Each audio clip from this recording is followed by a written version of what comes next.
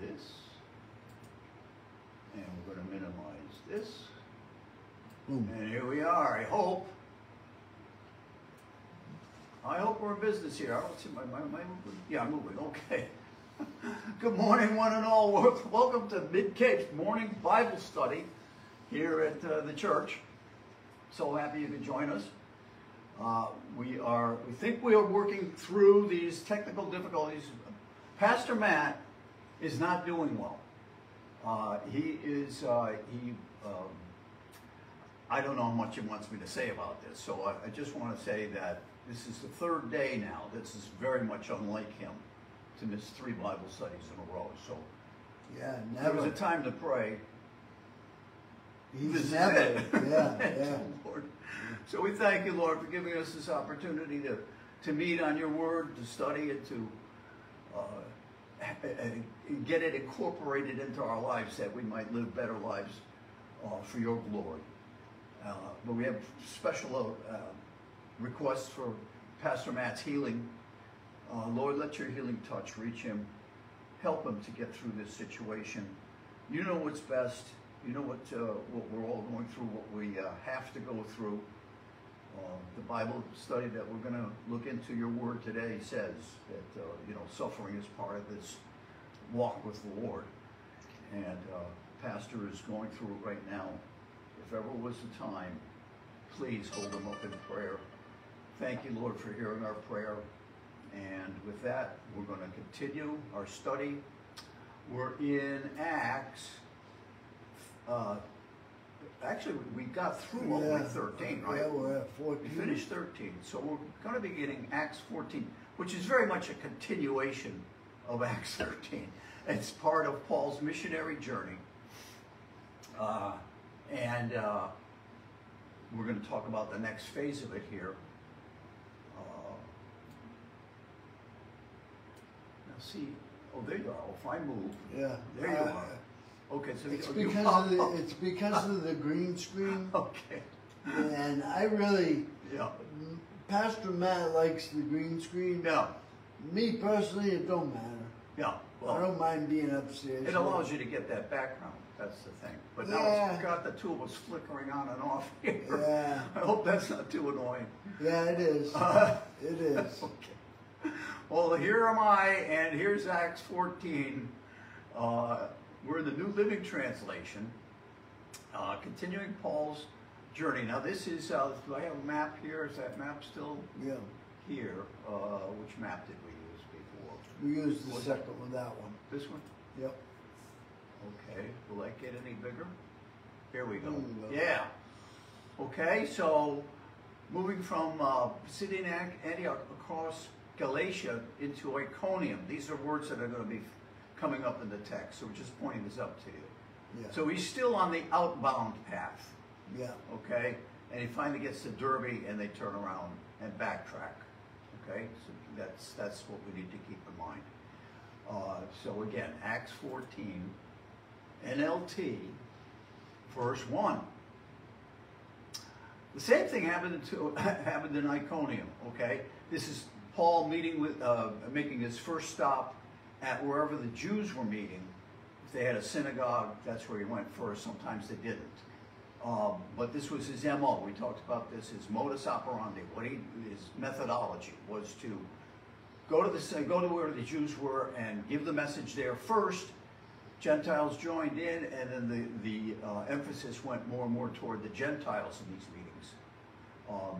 So here we are in Iconium. Same thing happened again. Okay.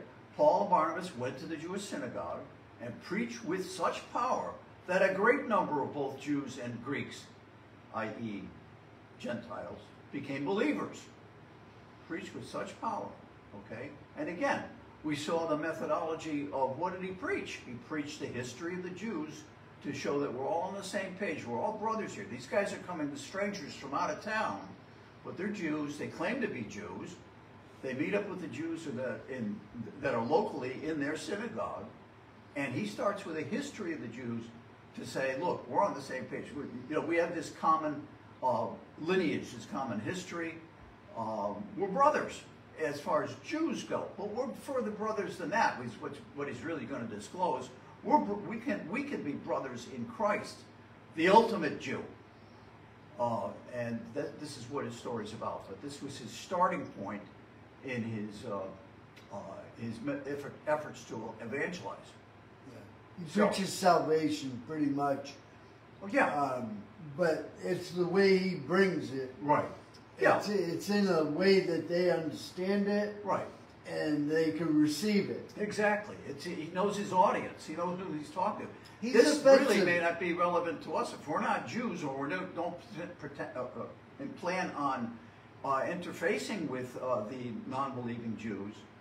This method is something we can learn from, but it's not something we're going to apply directly because different environment. For us, we're talking about people who may already have a working knowledge of who Jesus is. Yeah. But that really haven't incorporated the Spirit, really haven't become born again per se. Yeah. So we may be on an entirely different journey from Paul.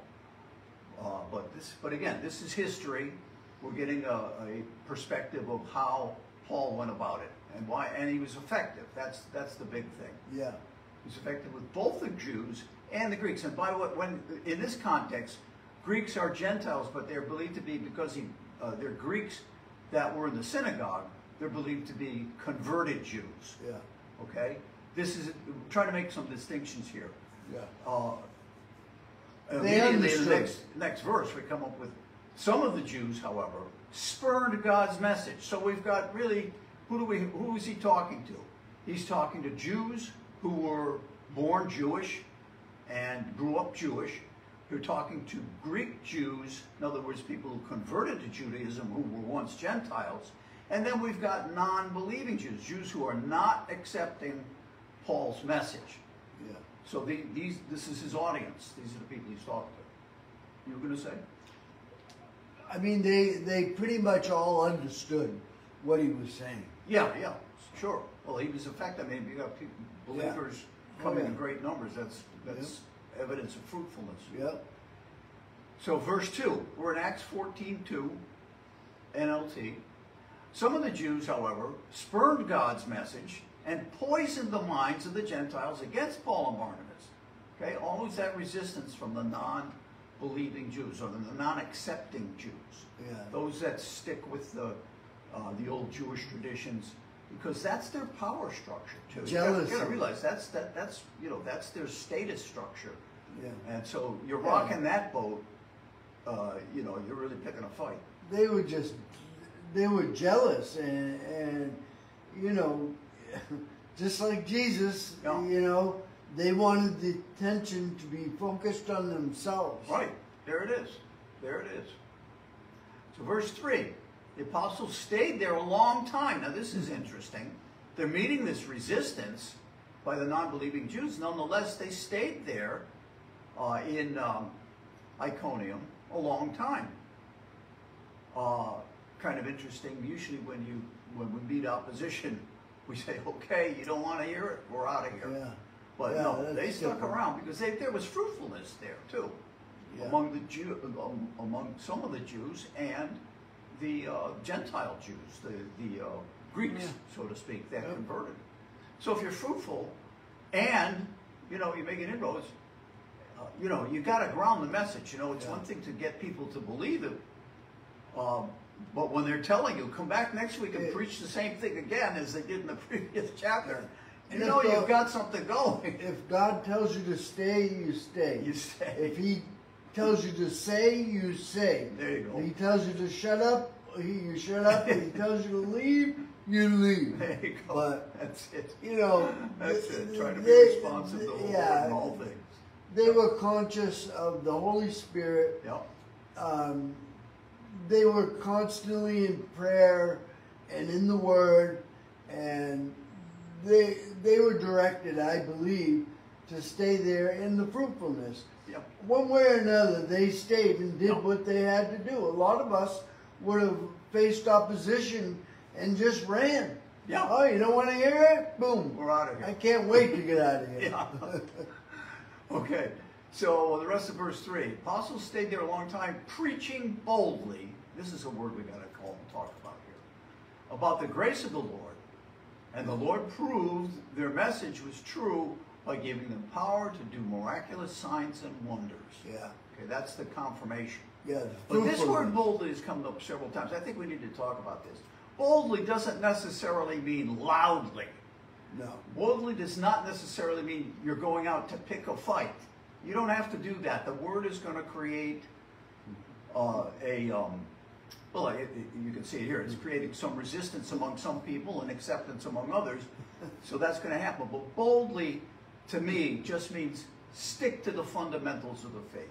Rich, I have a T-shirt that says, "I'm not arguing. I'm just explaining why I'm right." Yeah. There you go.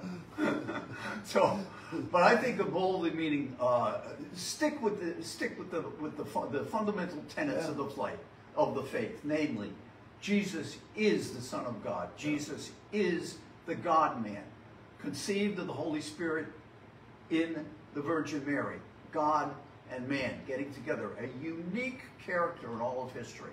He had to be this because his primary mission was to atone for the sins of men and rectify the relationship between God and man. Yeah. The Old Testament, Leviticus says, for sin comes death. The payment for sin, therefore, has to be the shedding blood. And without the shedding of blood, there is no remission of sin. That's why Jesus had to take on this identity. He had to be God to have the authority to forgive sin. He had to have the blood of a man to be able to have the currency to pay the sin debt.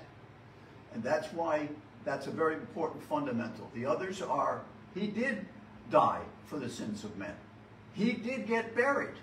And he resurrected. And that's the crowning glory, of course.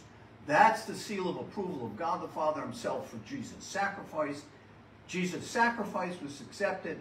Therefore, we can trust in him for the forgiveness of sins. That's the fundamental. That you don't compromise. Yeah. That's where, it's speaking, you can whisper it and be bold about this if you've got those truths going for you. Yeah, and boldly you're speaking on the truth. It's easy to say that a rock is hard when you have the rock in your hand and you can tap it on the ground. Right. I mean, the prophecies, as we've discussed earlier, I believe in the earlier chapter, about the prophecies, I mean, them coming true, the astronomical chances, I mean, you can boldly say that. You can stand on who Jesus Christ is. You can boldly preach the gospel. And you're right. I mean, preaching boldly, it's something you do, and he's doing it about the grace of the Lord. Amen. There you go. He proved it. He gave them power to do miraculous signs and wonders. Yeah. I mean, right there, it just proves what they're saying to be true. I mean, just like Jesus Christ. I mean, that's the miraculous signs and wonders. Yes, they are blessings in and of themselves to get a healing, to get some other need provided for.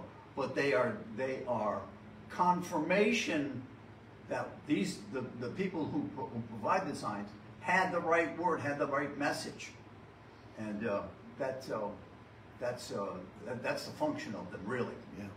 To confirm the message that it is the truth. There it is. On to verse 4, Acts 14:4. But the people of the town were divided in their opinion about them. Some sided with the Jews and some with the apostles. See, there's that division.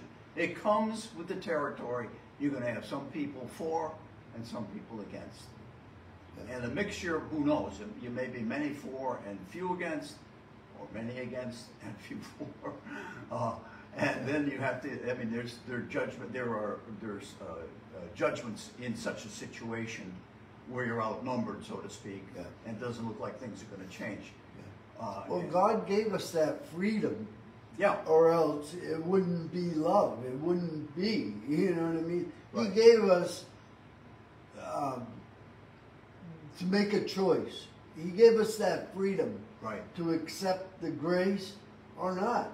That's why, like with grace, I always, like we read it in the last,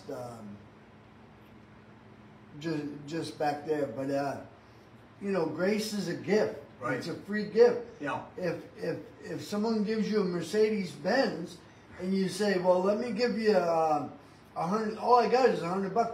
Even $1 is too much. It makes it not a gift, just a good deal. Yeah. Yeah. So grace is a gift. Yeah. Amen. That's right.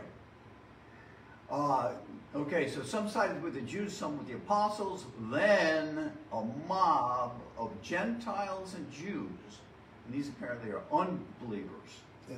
unbelieving Gentiles, unbelieving Jews, Yeah. along with their leaders, decided to attack and stone them. We see this with Paul, Yeah. but he was on the other side. Yeah. So, you know, I'm sure he understands what's going on here. And he knows, you know, what, as far as the mob, he was part of it Right.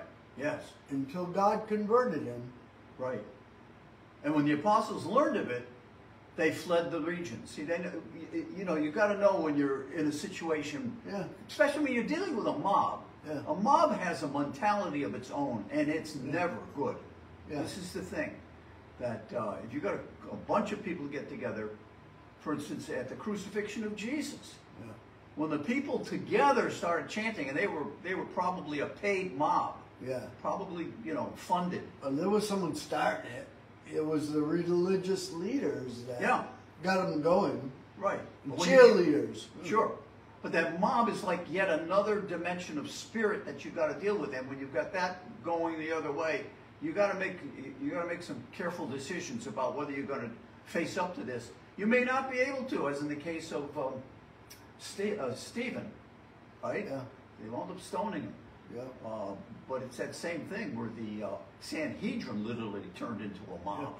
Well, Paul, that's what I was saying. Paul Yeah. was on the other. The last stoning we seen was was Stephen, and Paul was on the other side. Exactly. You know? Yeah. And we got a very interesting follow-up to this, the stoning of Paul, where he was left for dead. Yeah. That's coming up. And then what happened because of that stoning comes up in 2 Corinthians. I've got that queued up. I hope we might get to it today. We're already at 8:19, but we're going to go several more minutes here. And they preached the good news. Okay, oh, Yeah. sorry, let me back up here. Yeah, a mob of Gentiles decided to stone them. When the apostles learned of it, they fled to the region of Iconium, to the towns of Lystra and Derbe and the surrounding area. And there they preached the good news. And again, that, It allowed the message to go forth. yeah, and it's just it. Oop, here we go. So here they are in Iconium. So when the mob got to be too much there, they went on to Lystra and Derbe, and that's the end of the outbound portion of Paul's first missionary journey. Then they turn around and go back and backtrack at these places. Yeah. And that's what we're looking at now coming up, okay? So Paul and Barnabas at Lystra and Derbe, the end of their mission. Yeah.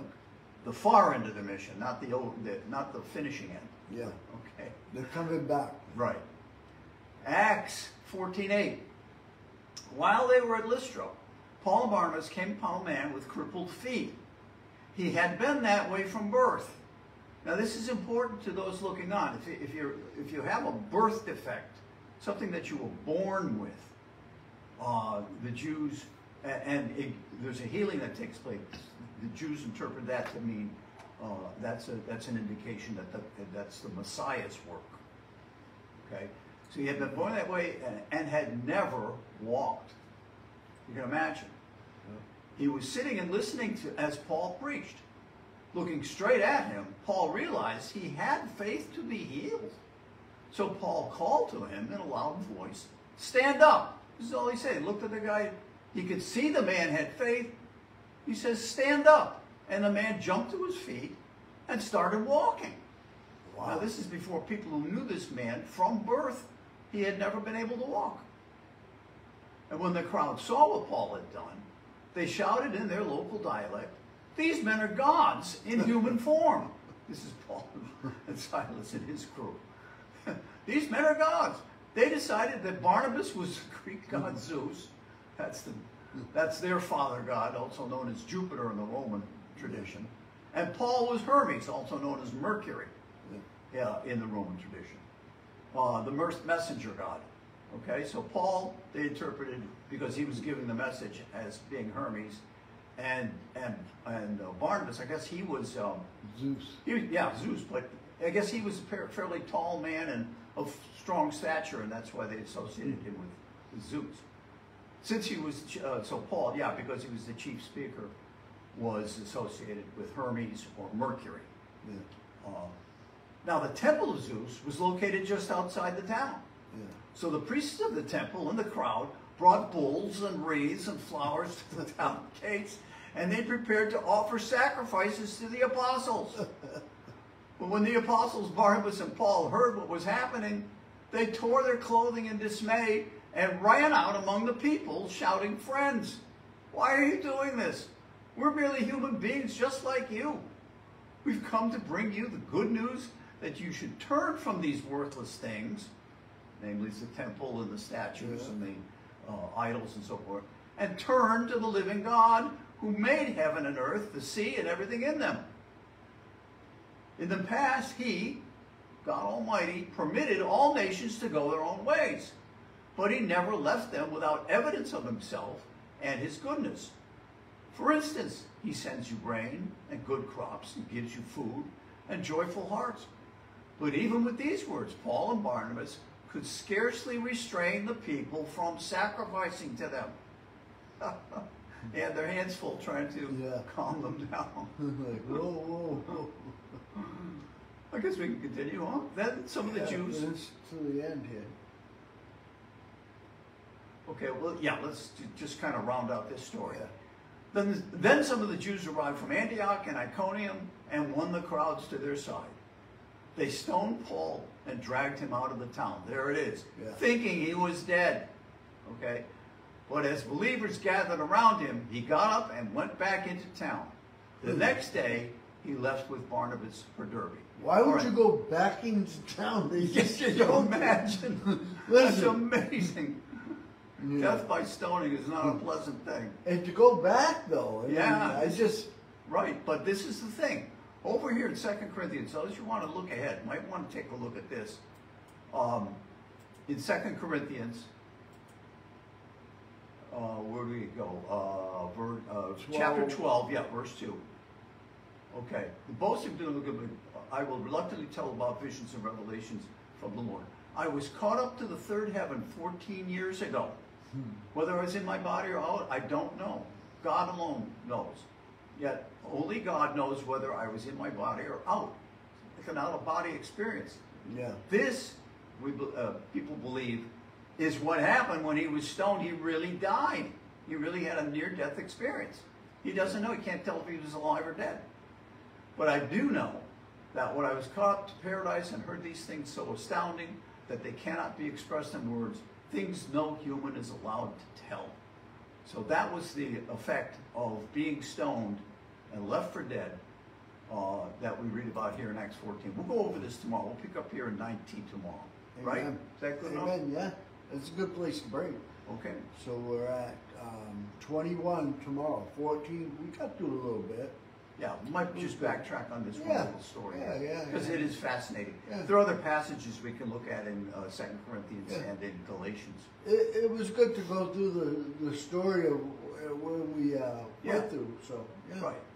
I think it's good. Thank you, Lord. Thank you for this day. Thank you for giving us this opportunity to meet together in your word, study together as your believers, and to get equipped, hopefully, for a stronger work, a better walk, a walk that is more pleasing to you. And we pray too, again, Lord, we ask for your consideration, your special consideration for Pastor Matt in his hour of need. And we firmly commit him into your hands. You know best what is to happen. In the ultimate, we know in the end, all things work together for good for those who love God and are called according to his purposes, as it says in Romans 8. Thank you, Lord, in Yeshua's name. Amen. Yeah, Lord, thank you. Thank you for this day and for all that we receive, Lord God, from you. We pray that this message goes out not to bring us glory, but to bring you glory, Lord God. We pray that you help us, Lord God, and enable us, Lord God. Teach us through your Holy Spirit how to work all these electronic things, Lord, that your word would go forward. We pray for Pastor Matt. I can't even count the souls that he's touched during the many years I've known him, Lord God. He's encouraged us to be here on a daily basis. Without him, this would not be, Lord. That's right. And we thank you for him. Please bring healing to him, comfort to Kathy and the family, and we'll be with them this day. In Jesus' name, amen. Amen. Amen. Thank you Blessings, all. everybody. Yeah, we're going to have to figure out. Oops, sorry.